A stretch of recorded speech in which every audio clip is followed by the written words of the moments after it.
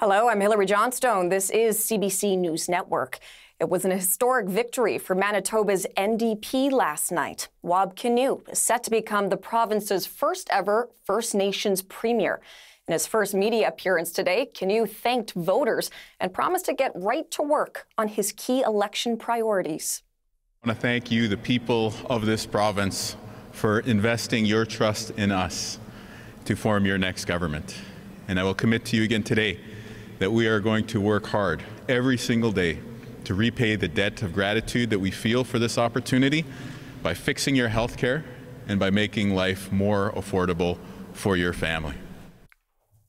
The CBC's Albert Delitala joins us now. So Albert, what's the latest at this point? Well, Hilary, fresh off that majority victory, Wab Kinew, the Premier-elect, he says he has his work cut out for him. He highlighted healthcare in particular, saying he won a mandate to fix that system. Kinew said he'll staff up healthcare and improve working conditions there. He says the election campaign saw divisive messages, but that voters rose above that division. Here's more from the Premier-elect on the gravity he sees in the task at hand. I've been asked to serve as Premier. I don't know how much more weight you could put on somebody. I mean, this is the most difficult thing that I've ever done in my life, and the real work hasn't even begun yet. So I'm going to treat this job with the utmost of reverence and the humility that I believe will be necessary to serve you, the people of Manitoba, and of course I hope to make a positive contribution for all Canadians as well. And it's a historical win. Kinew, as you mentioned, Hilary, is Manitoba's first Premier who is First Nations and the first First Nations Premier in a Canadian province. And it was a decisive victory, the Manitoba NDP winning 30 seats in total. The Progressive Conservatives were elected in 19 seats, and the Liberals just barely hung on with 1 seat. Outgoing Premier Heather Stephenson, she announced she would resign as PC leader. She said she hopes Kinew's win inspires future generations. The historic nature of Mr. Kinew's victory must be acknowledged here this evening. Wab, I hope that your win tonight inspires a future generation of Indigenous youth to get involved in our democratic process, not just here in Manitoba, but right across the country. Wab, congratulations for that. Meanwhile, Liberal leader Dougald Lamont, he lost his seat to an NDP candidate. He also stepped down as that party's leader.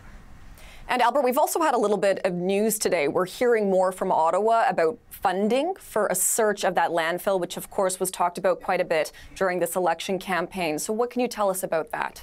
Yeah, that's just coming out of Ottawa, Hilary. The Department of Crown Indigenous Relations says the federal government says it will contribute $740,000 toward further assessing the feasibility of searching a Winnipeg area landfill for the remains of 2 First Nations women. It says that more research is needed on how a search can be undertaken. The Premier-elect, he commented on that just a bit ago there, and he talked about how he would proceed, or he kind of alluded to that, and he said it would be one of his top priorities. It will be important for us to deliver on this, and again, it's important for us to try. And so I think the first task before us is to go through the transition and to be sworn in as a new government, and then this will be one of those items that we want to tackle in the very early days.